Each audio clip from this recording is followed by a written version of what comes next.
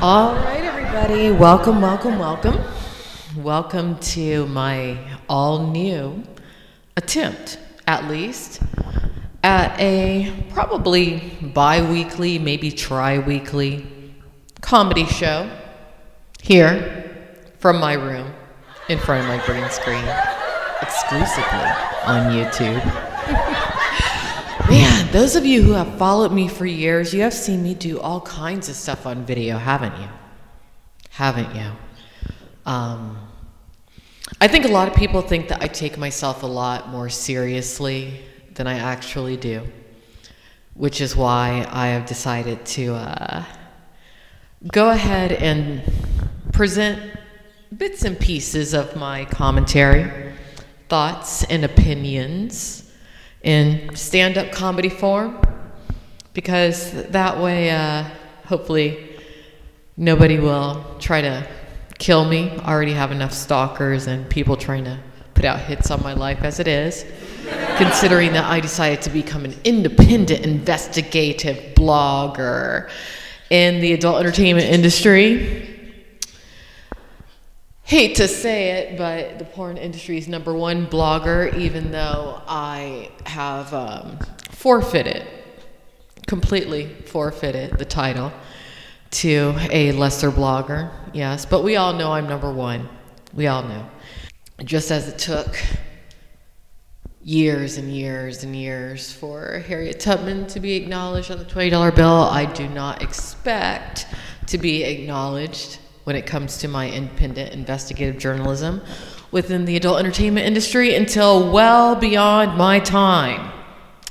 I am talking in the time of Vulcan's light speed, warp speed, stuff like that. Because y'all know how it is. It's hard to be a black woman.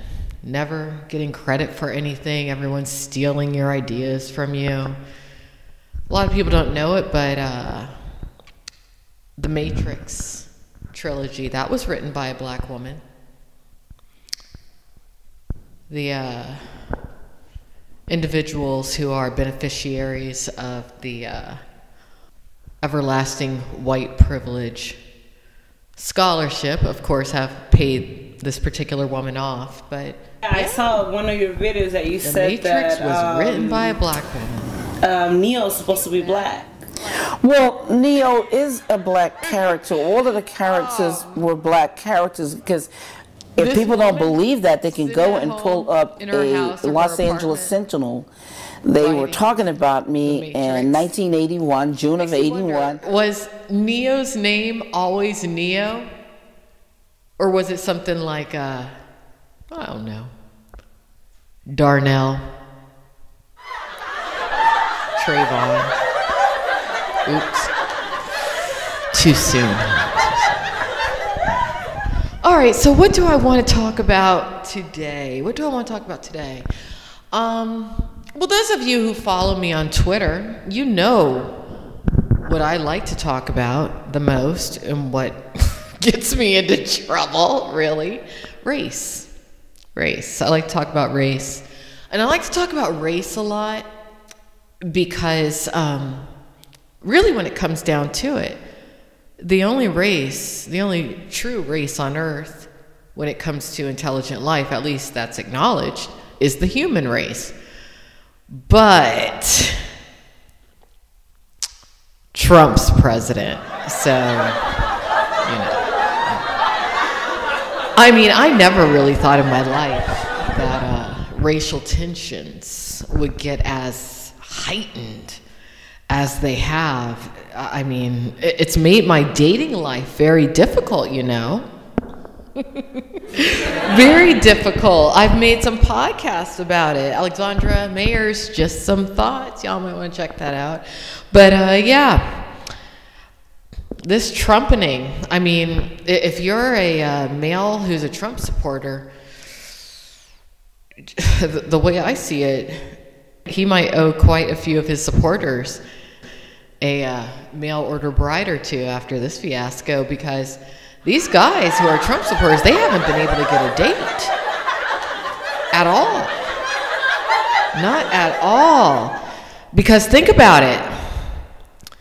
The only single women really out there for these Trump supporters to date would be, well, unfortunately for them, me. All the women who are not single, they already have been snagged up by a Trump supporter. They grabbed a Trump supporter, you know, because there just weren't many of them. So, you know, the only single women are us who are still just sitting there waiting for a woman president. So that's just not going to work out.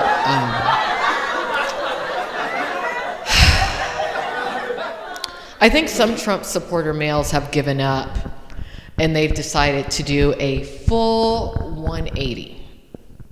Yeah, because strangely, it seems that I am attracting a lot of these ex-Trumpers who have done a 180. Because all these ex-Trumpers who have done a 180, they've become trans. And I'm not talking transgender. No, that's for a whole nother comedy set another day. I'm not attracting transgender. No, I'm attracting the transracial male. Yes, the transracial male. A lot of people don't know about this transracial phenomenon. It's not something that everybody can do. Not everybody can't go transracial. I can't, for example.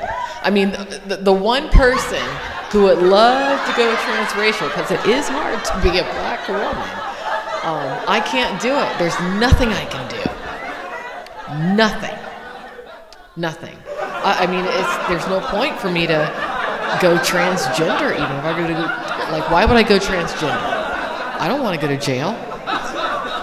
So, you know, but I can't even go transracial. I can't have any fun. I'm stuck. But I am attracting transracial guys like you would not believe.